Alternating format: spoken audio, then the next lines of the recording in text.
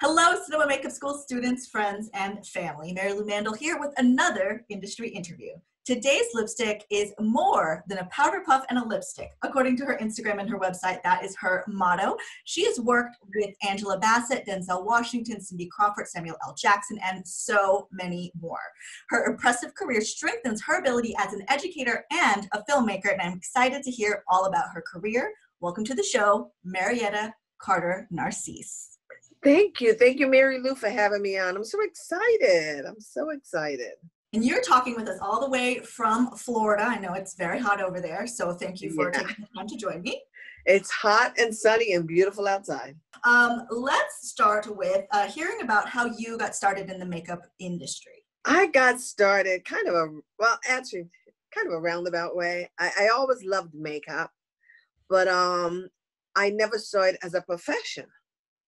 And a lot of us are trapped in that dilemma of your parents wanting you to do one thing and you doing something else. And I just always saw it as a hobby. I never even imagined that I could have made money from doing it. And finally, after I got out of college and I worked in the industry as an underwriter, I was like, what am I doing? Am I crazy? I don't have any fun doing this stuff. So a funny kind of thing happened on my way to medical school and going to work in the industry. I loved fashion so much, and because I sewed, I kind of ended up wanting to do more bridal stuff. I started doing brides, and so I had this great idea. I'm going to quit my job and I'm going to go and enroll in beauty school, and I can tie all the bridal stuff that I was doing together so I could learn how to do hair, because I didn't know how to do hair professionally. I could do it, but I did not do any chemical work. So I kind of tied my love of all of this stuff together with the ultimate dream to be able to do brides, do the hair, makeup, and make the wedding dresses. That's so impressive. So you took a risk. You were on your way to medical school. Mm-hmm. And you're like, actually, I have to chase something else. This isn't going to do it for me. I worked in the hospital. I hated it. I just didn't have the same kind of passion.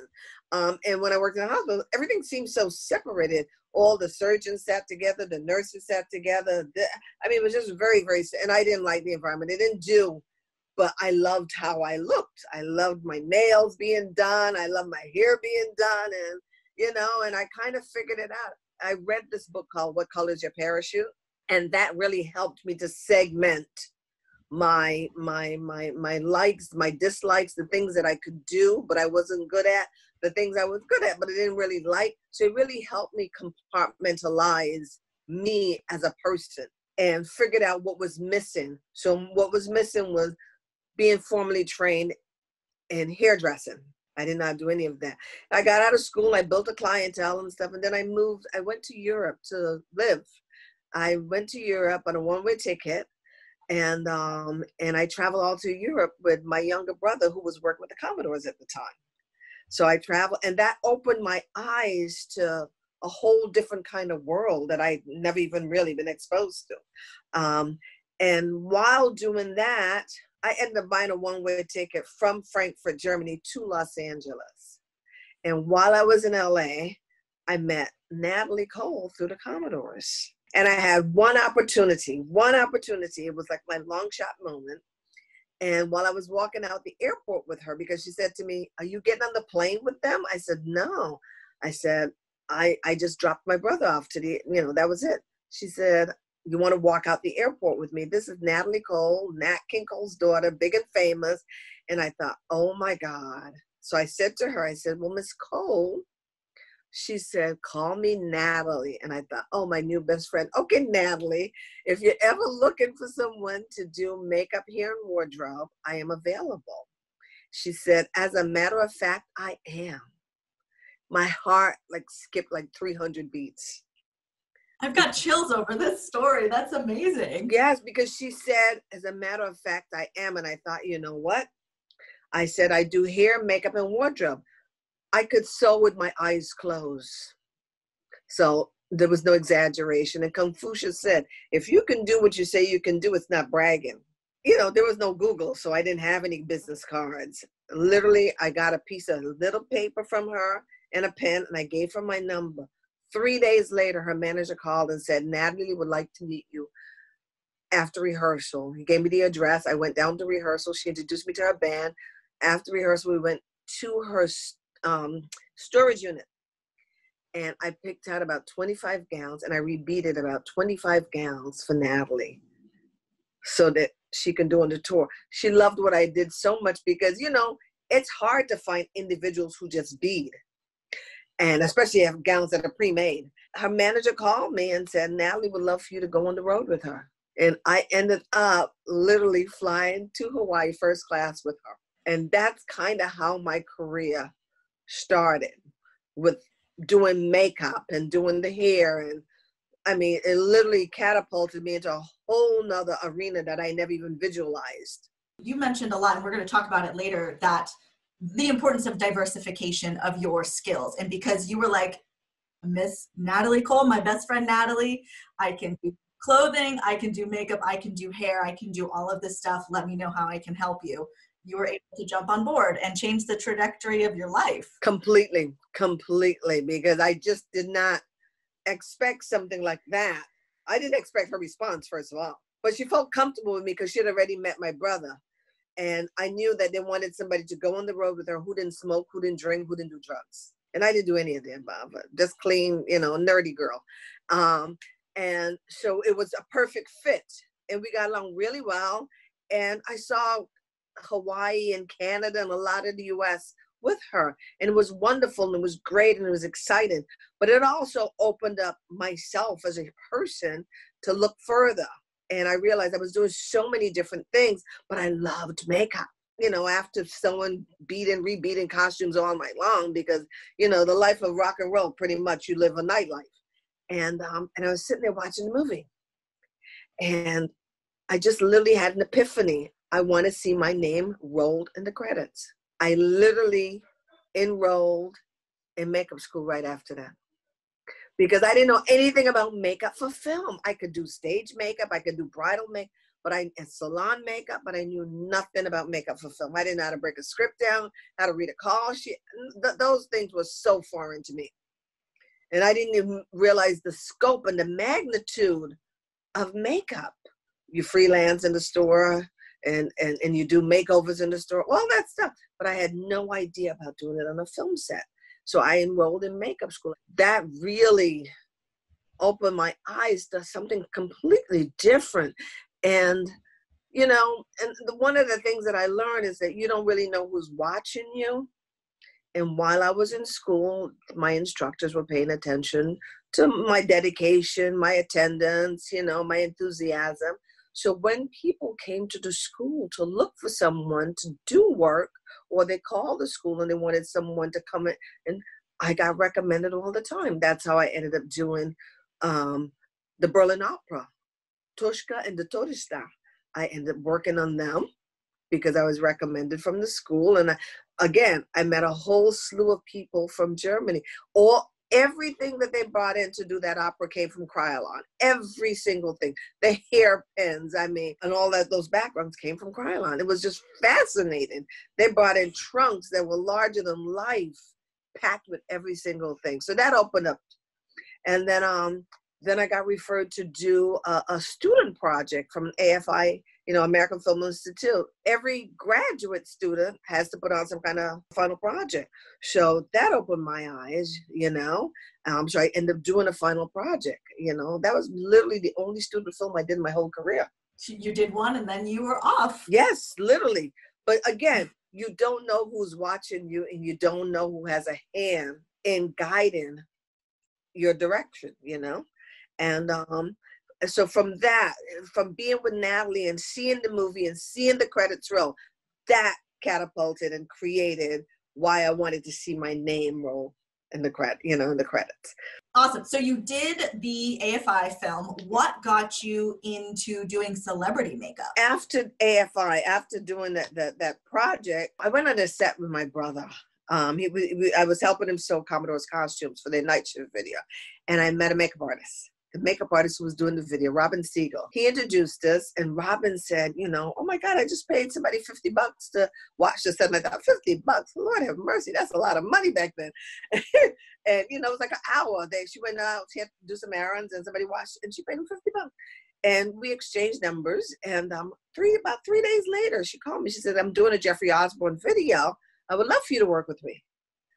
And we literally worked together. The first parts of our resume are like duplicates because I did so much stuff with her. And then I met a lot of people through her. And from that, then you start to build a reputation, because when people refer you and you show up and you're punctual, and you're professional, and you do what you have to do, you don't get involved in anybody else's business, and you mind your own business, they call you back. And that's what happened to me. People called me back. And so I was continuously working. I was busy. I stayed very, very busy, actually. And then I started doing more movies, because I started off with a lot of videos. I paid my dues in video hell. I did so many videos. Oh my goodness gracious. And inhaled so much smoke and did so many 28-hour days, and then you hear the music playing for the next month in your head. So yeah, it was quite an experience. But then from that, I started, MTV was really big then. Robin had a hookup with MTV people, and she was just with, this production company. She worked all the time. So I worked with her constantly, and she kept introducing me to more and more people. And then an opportunity to work on some films came up. And then I started, going in as a third, fourth makeup artist on films. And then I ended up being second and all that kind of stuff. So initially I did makeup and hair because I am a licensed hairdresser too. So initially I did makeup and hair, and it kind of built from there. And then I had an opportunity. I did, my big break came really after doing these different movies. I did Clara's Heart with Whoopi Goldberg. I didn't do Whoopi's makeup, and most people assume that I did Whoopi's makeup because I'm a Black woman, she's a Black woman. No, I did the white woman. I did her hair and makeup. I did Kathleen Quinlan's hair and makeup. At the beginning of my career, I was usually the only Black person on set because we didn't have a lot of Black people in film at the time. And I met Whoopi and we connected. We just had this spiritual connection. 2 movies after, I met her again. And we were in Baltimore again doing her Alibi. And she was there because at the time her boyfriend was a camera operator. And we just had this bond.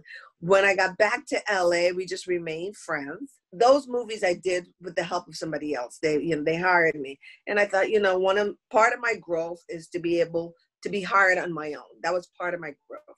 And I must tell you, I did a lot of affirmations. I spent my life doing affirmations, and I still do. And part of my affirmations, one of them was really to find my own path. It's great that other people were helping, but to find my own path. And back then, Hollywood Reporter and Variety were quite popular. So I started looking and sending my resume into them. And I thought, I know one day that it's going to happen. I'm going to get a call. And I got a call. And I went in for the interview. And I got hired. And it was to do a trilogy. And halfway through that trilogy, I got a call from Whoopi's assistant saying, Whoopi would love for you to come to Alabama and do this movie with her. It was a movie with her and Sissy Spacek, The Long Walk Home. And I went to the producer, who took a chance in hiring me, and I was upfront with him, and I told him, he said, I will never stand in the way of you building your career, because that was the first time I was becoming a personal. And I went to Alabama and I did that. And while we were doing that, Whoopi said, well, when we get back to LA, I have another movie coming up and I'd like you to do the movie with me. It was Ghost, the one she got the Oscar for, and I did her makeup for the Oscars and stuff. So it's like, be careful what you ask for, because it most certainly may come through. And that was the thing. And I worked, so I spent my career working a lot of my career as a personal. I did movie for 2.5 years until I got referred to John Singleton to do Boys in the Hood. And I spent my career making sure that I was equipped to do everybody who sat in my chair. I didn't want to be pigeonholed as a Black makeup artist. I always wanted to be pigeonholed as a makeup artist, somebody who could just do anybody who sat in the chair. And to me, that's really important for somebody like myself, because they see my complexion and they figure that all I can do are Black people. And I wanted them to know, no, do Jewish people specialize in Jewish makeup? No. I wanted to make sure I was seen as a makeup artist. I fought really hard in Hollywood to be seen as a makeup artist, because there weren't a lot of people like myself around at the time, I've been 30 plus years in the industry. So I fought really hard just to be seen as a makeup artist, to be called when work needed to be done. That's something I've heard from so many of the industry professionals is you have to be prepared to do any kind of makeup.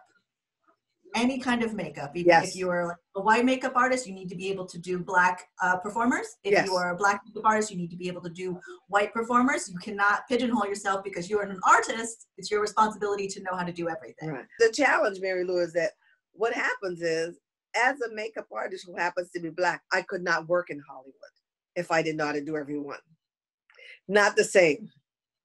No, not the same. Not the same, because at the time, and even now, today, 2020, white makeup artists can work all the time. They don't ever have to touch a dark face or a brown face. They don't have to. So the kids don't have to be prepared. Now, because people finally realize, we've come to an epiphany where we realize that's not how it should be. We should be diverse. We should be well-versed in skin tones, period. Yeah, that's great. And I'm so glad that it's finally coming to a head. Yes. It's time. As an educator who's been teaching, I've taught at a makeup school for years and years. I make sure that the students know how to do, there really no black and white people. They're pink tone people and brown tone people and green tone people and yellow tone people and red tone people, but there really no black or white people. How to do those tones, how to work on the pink in everybody's skin and not take it out, how to work with the brown in the skin, how to work with the yellow and the greens and all those beautiful tones that we see in the skin, how to make them pop. So that's what I specialize in, teaching you how to make that skin pop, you know, and look like you're wearing nothing. Which is the goal for getting people on camera, especially once like HD came up. Did you have to change anything? Knock wood. Because I was so used to doing skin, I'd still do the same thing that I've been doing when analog TV was out, you know? It's about blending. It's about not having demarcation, you know? It's about taking pride in your work and seeing, training your eye to see what you're supposed to see and what the camera's gonna see. It was a seamless transition for me. That's wonderful, because you have a filmmaker's eye. You're not just a makeup artist. You're not just hair or costume. You are a filmmaker. Yes. And you have produced a movie in the last couple of years called Joseph the Movie. Yeah. And so important, like the diversification. Tell me about that project, because I watched a few interviews that you had and it seems like it's a wonderful story. Joseph is an amazing story. It's a story about love. It's a story about family. It's a story about sibling rivalry. It's a story about, it shows diverse cultures because we shot it in Jamaica, Barbados, and Ghana. So I went to Ghana. It was amazing. It was such an eye opener. Because, they tell you, you don't need to go to Africa. Oh, it was such an eye opener. Minus the long trip, because it took 2 days to get there from Jamaica. But it was just an amazing to be part of something and to see stuff from a different eye.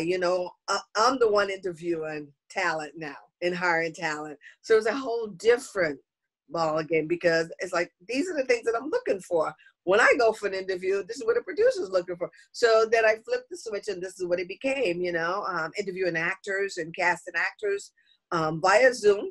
It was very, very, very, very interesting. I took a lot away from that because I find that we are filmmakers. When you work in film and television, you're filmmakers. You are part of the filmmaking process. It's so much more than just makeup application. You are a filmmaker because we tell stories. Our makeup tells the story. Makeup for film and television is character driven. It is not scripted. So what we do is scripted. It's not like fashion makeup. This is scripted. So, somebody from the backwoods of Louisiana who's 35 years old, that's what I'm doing. She's not going to look like this. So understanding the difference. And so we're storytellers. I look at myself as a storyteller. And I thought, if I can tell the stories through my makeup, I can also tell it from the other end as a producer. So it was not as difficult a transition as I thought it would have been to be able to do that. So we have to look at ourselves and see where our talent lies in order for us to build as individuals in this industry. And I think it's so important, like we were talking earlier, to diversify yourself, because one of my mentees right now is an attorney, but she's a makeup artist. And I said to her, I said, you can segue this into entertainment attorney for makeup artists. Makeup artists and hairstylists, they draft contracts. They need to understand how to negotiate and stuff. So you don't have to feel limited. You can marry the two. So I think it's important for us to find synergy in whatever we do so that we can build upon it, because gone are the days where it's just one thing. And I think COVID really catapulted that for me, because now here we are on lockdown. What do? Right, we can't go to set. That's right. You build content, like my little brown book. That's one of the things, Mary Lou, because I realized from teaching, when I started searching, there was not one place that I could go to find definitions, a cohesive collection of the definitions of the terms that we use in the industry. You can go to camera, blog, and you'll see terms that pertain to camera. But are you going to see anything else? Nope, it all pertains to camera. You go to a grip blog and you see terms that pertain to grip, you know, a baby, a dolly, all this stuff. But there's nothing that tells you the overall dialogue of the industry. And if we're going to work in an industry, we need to speak the language of the industry. Right, and of all departments, because that's something that as I've come up, like everything that I've learned, because I didn't go to film school, I just learned from going onto set, and I'm like, wait, what does that mean? What does that mean? And somebody taught me to use set ears. So any department that you're in, if you're listening, you can figure out what's going on without having to bother people doing their work. And so I think that this book that you have, it's called Little Brown Book, and it has terminology for every department on a film set. Is, I think, such an important resource that all of you should get if you hope to work on a set, because you'll learn, like, what's one in there that you were surprised by? Well, it speaks the language of the set. So when I say Teamsters or crafty, you don't know what I'm talking about if I say crafty, and I had it as a different name before, and I revised it, and I added additional terms because I thought TV, print, film, retail, and then just some of the pop culture terms like eyebrows on fleek. It's like the first time a student said that in my class, I had 20-some students in the class, and the entire class just wanted to see the expression of my face. I was like, eyebrows who, what?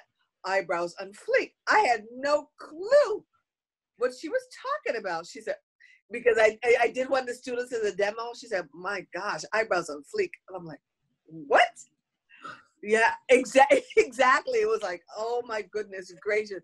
I had no idea. So I added a pop culture section to put all these things in, because it's like, oh, now we need to know my generation needs to know what these things mean. I broke down some of the just all things like a montage, a morgue, MOS, because you want to think that MOS means something else, but it means without sound. Local hire, a location manager, lock it down, just long shot, flying through. So I just everything that I would hear on set, I had written, and I had piles of paper, and I finally put that paper in alphabetical order. So I would hand out like 20 sheets of definitions and terminology, and I thought, that's stupid. So I finally said, let me just put it in book form, and so that you can put this in your set bag, and while you're on set and you hear something, you can look it up. You don't have to feel like, what's a follow van, what's a four banger, what's a honey wagon. So yeah, it's all in here. What an amazing resource. And you also have another book that's a planner for makeup artists specifically. Yeah, and this is yearly, and this one I call Blush. And then on the back, I got creative. I put the movies I've done on the back of this one. But I do it yearly, but it's a 15-month calendar. So it goes from January to the end of March the following year. So I did it so that you could start the year off the first quarter. If you didn't get a planner, you can at least, this goes, for the 15 months. So you could start the year off with the first quarter without having to get a new planner. Because one of the things that I found in doing this, and the reason I created this is because I was putting my own classes together. I used to do a set of classes called Lipstick Lectures. And I realized I was searching to put my dates. And I realized IMATS, nobody knew when IMATS show was. Didn't even know what IMATS was. Nobody knew what the makeup show was. And the dates were on the same day. They conflicted because nobody communicated with each other. And I thought, well, that's weird. And then Crystal Wright was doing classes and all the dates were on the same time. How can you attend the industry events when, you know? So I came up with this to put all the industry events in a place where you can look. Say you're going to Atlanta, you can see what IMATS Atlanta is if you're going to be there, that you can kill two birds with one stone. So now your trip to visit your aunt can be a write-off because now you're going to a trade show and you're not just going to visit your aunt. So I did it in that kind of way just to help people figure things out. And then I started to expand it, and I did areas for you to set your goals at the beginning of the year, set goals and organize yourself, and do affirmations. I put quotes in there. I put quarterly checks so that you could check yourself to see what you've accomplished every quarter. I have quotes at the bottom, and then you can design it yourself. I got addicted to stickers. I didn't know there was such a sticker culture. So I started putting stickers, but then I created a trade show checklist so that you can check yourself when you go to a trade show. Because if you don't have a plan, you spend too much money. I created a section whereby you could just put quick thoughts and see. And I love decorating. So these are eyelashes. So. Oh my gosh, that is so cute. And I love that it is specifically for makeup industry, and because there's not too many publications, like I don't know another planner that does that specifically. Well, you know what, I did it so that anybody in the industry can use it, because I have a checklist here for makeup artists, for grooming kits, for men. I have a suggested kit that you should put together, how to put together your kit. And one of the things that I love is a section for expenses and income. Because that's when you're going to be a business, you need to keep track of that. So Exactly. That's wonderful. I always say, like, you need to teach that first, is keeping track of it. Because, a part of, only a small part of what you do is makeup artistry. So much of it is about networking, about being a business person, your ability to negotiate, your ability to sell yourself. Who's going to hire you if you can't sell yourself? You got to sell yourself. And people, when you're coming out of school, I always tell my students, when you graduate, there's nobody that's going to come and knock and go, oh my God, you just graduated from cinema makeup school. Boy, do I have a job for you. Nope. You got to sell yourself. You got to build yourself up. So many of my former students have stayed in touch with me because I've mentored them. I'm honest with them. I don't blow smoke. I'm very honest, sometimes too honest, and I look at, and I help them look at their own talent and figure out what direction they should go, because everybody does not belong in film and television. Some people do better in bridal, some do better in salon, some people do better in video. So, there's so many different aspects of it. Some do great in trade shows because they can speak, they can get on a platform. So I look at those talents, because we all come with diverse talent. Some are so good in special effects. Some are so artistic. They can draw, they do tattoos, and I try to help them dig deep into their souls to see where. And I find the success comes when you marry your personality with your talent. Film is hurry up and wait. Film is monotony. It's monotony. It's redundant. And because a day could take place over 6 months. So that same makeup has to look the same way for the next 6 months. If you're going to get bored doing that, maybe you should go into print, because then that's going to suit your personality better. I'm not telling you don't do makeup. I'm telling you, you will thrive. It's like the soil you put your plants in. That's how they thrive. And that's what you have to do when you're building your career. You have to take that aspect of your personality and you go to the end of the industry that's going to suit that aspect of your personality, because that's when you will grow. Yes, when you find the right soil to grow in. The right soil to grow in. And I think that's so important. A lot of students, they go, oh, I'm going to do makeup. Oh, I want to do it all. No, because some of them, they do effects and they do it beautifully, but they don't belong on the set. They belong in the lab because they're shy. They don't want to deal with people. So work in the lab.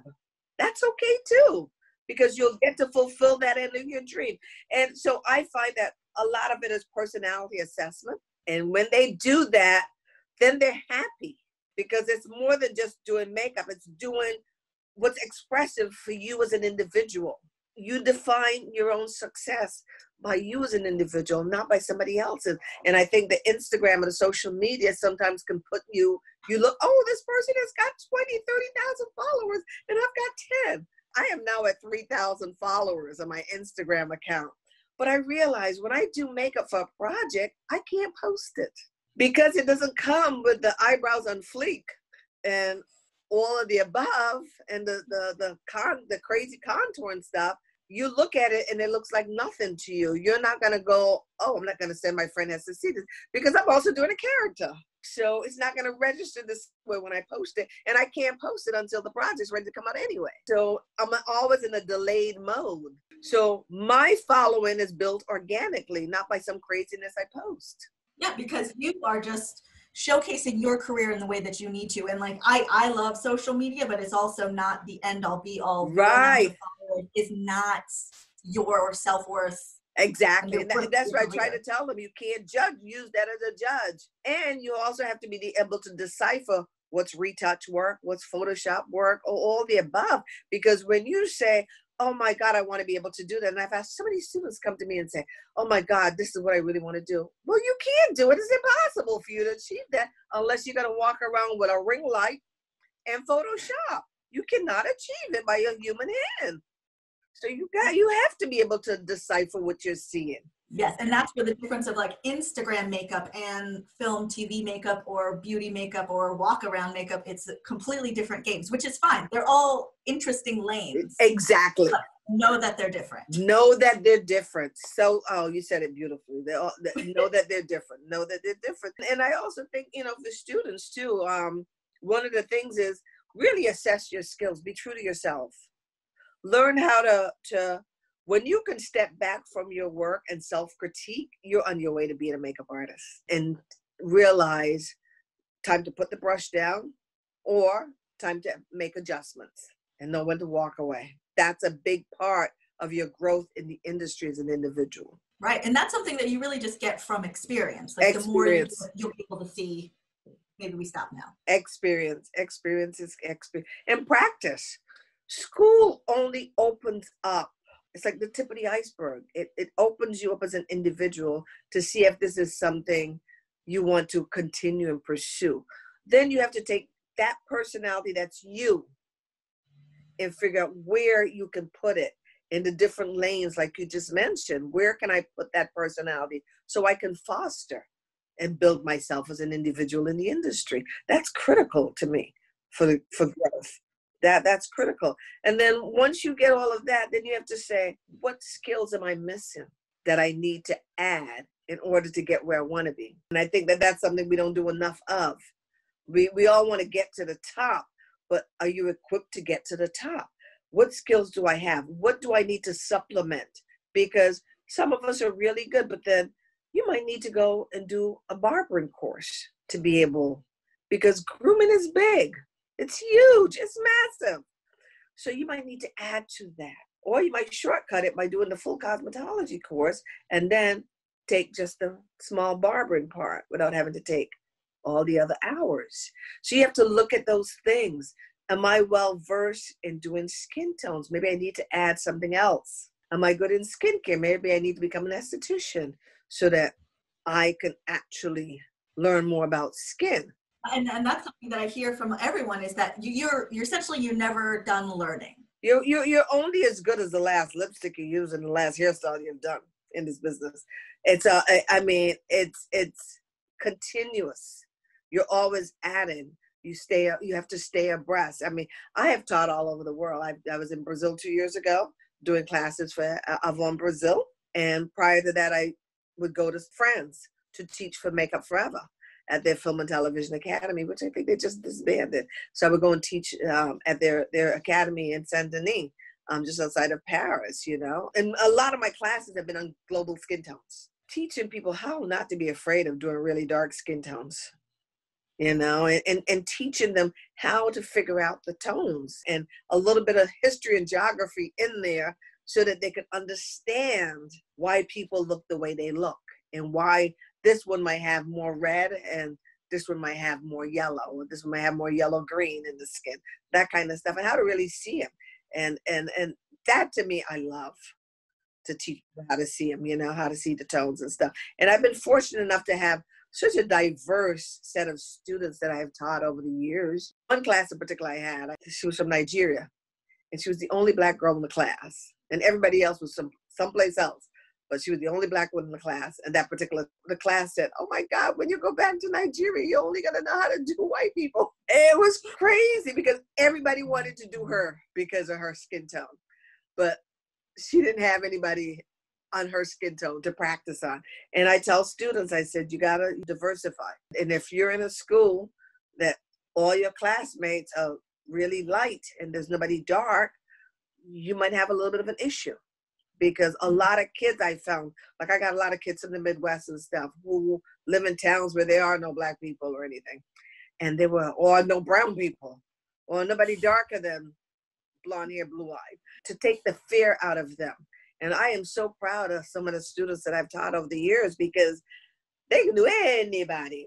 No light is too light, no dark is too dark. They just learn how to sit them down without tripping. There are no head trips. I learned how to teach them to take the head trips and get away from the head trips so that they could be comfortable and realize that skin is skin is skin is skin. And when you cut, same old red blood's gonna come through. And when I put them together and showed them how to compare, then they could start to see it. And so it was like a lot of fun to be able to teach them how to see beyond the surface. What a wonderful mission. And I hope that we all, all artists in every level, camera, light, makeup, all of us understand how to work with all skin tones because we're all here. We're not going anywhere. Is there any other advice that you have for our students? Anything else you'd like to tell them? I think stick-to-itiveness is the key to success in this business. Stick-to-itiveness? Yes, that's what I call it. Stick-to-itiveness. I think it's so important because we're in a generation that gets bored very quickly and they want instantaneous results. To build yourself in this industry is not an instantaneous process. It is a step by step by step. And sometimes you go 6 steps up and you drop 10 steps down. So you have to pace yourself. Every answer is not going to be a yes. There are going to be a lot of no's before that yes comes through. You can't allow it to disappoint you. You can't take it personal. You just have to be persistent and persevere and keep going and keep building. Because just when you're about to give up, as soon as you make that little turn around the corner is when that opportunity is there. But you'll never know it unless you get to that corner so you can make that turn. If you guys would like more information about Marietta's career, you can check out her website. I'll make sure the link is included with this video. And you can also follow her on Instagram at Marietta C. And thank you so much for joining me. And I hope we can have you at the school to speak with our students sometime soon so they can be sure to be able to cover all the skin tone. I would love that. I am thrilled about doing stuff like that. Good. Well, then we will try to arrange that as soon as we can. Thank you guys so much for watching. If you guys enjoyed this, please let me know in the comments and we will catch you guys in the next one. Bye.